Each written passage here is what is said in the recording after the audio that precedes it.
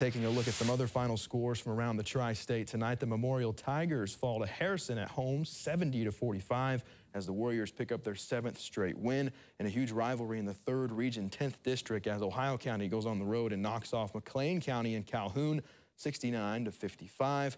And on the girls' side, as Gibson Southern survives a back-and-forth affair with the North Huskies 44-43, extending the Titans' win streak to 9 games.